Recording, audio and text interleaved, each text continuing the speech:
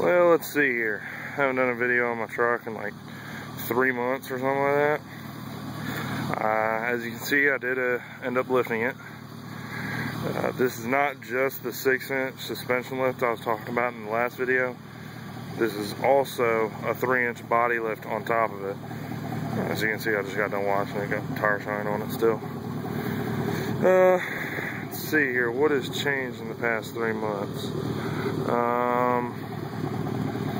I did the 6-inch body lift, or the 6-inch suspension lift in November, like I said I was going to. And these are 35 by 13 Nitto Dune Grapplers put on it, with the Moto Metal 961s in black with the red inserts.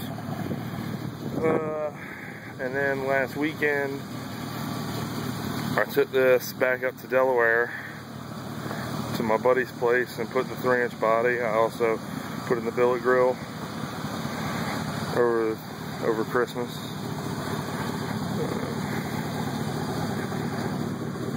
Put new vent visors on it. That is about it thus far. I don't know if you can tell by the video, but the truck actually sits higher in the front than it does in the back, because I do have the torsion bars cranked a little high in the front. And I'm just going to get ad lease for the back to compensate for that, because something anybody who does this to this body style up to 2006 might want to know: don't go too far on the offset of the rims. These are -24 offset, and if you try to put 35s, even though the 6-inch lift said it would take 35s, it won't take them if you offset the wheels this much. I was rubbing right here, as you can see. I had to trim that down, but that happens anyway.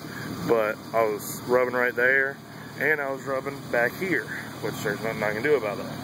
So for 2 months, I basically could not turn in this truck, at least not lock to lock. Hence the 3-inch body lift after the fact. So now I'm okay. Now what I'm going to do now, with the height of the truck, she should be able to take 37s. But I'm going to wear out these 35s first. It's probably going to take me a couple years, but I'm going to wear those out. I'm going to buy another set of wheels with a less extreme offset, and then I'll put 37s on it to get my total lift height completed. Next thing I'm looking to do at the moment is steps. And not like ugly Nerf bar kind. I'm going to get the kind that are tucked up along the rocker panel here. That way it'll still have that height appeal, and it won't. The stairs I'm getting are not going to mount to the body mounts. They're going to mount to the bottom of the cab, so that way they don't hang way below the rocker panels. And I think that's about it. I do have some work that I've done on the interior because I'm prepping for my system, but I'm not really going to get into that in this video. That is about it. Let's go farther back here. That's her, 9 inches of lift, 6-inch suspension, 3-inch body,